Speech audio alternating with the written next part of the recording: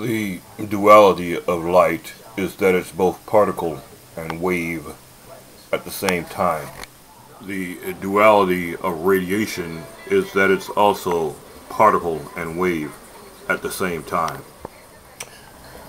Alright, this laser reactive radionuclide removal concept drawing is based on the radiation scrubber and the laser incinerator reactor designs that I previously disclosed. Now this is just a well, it's something of an alternate version, something I studied for a while and put together piece by piece, and I'm hoping that somewhere in the future someone will put this together and make it work, perhaps the government, and it will solve our radionuclide wastewater problem forever.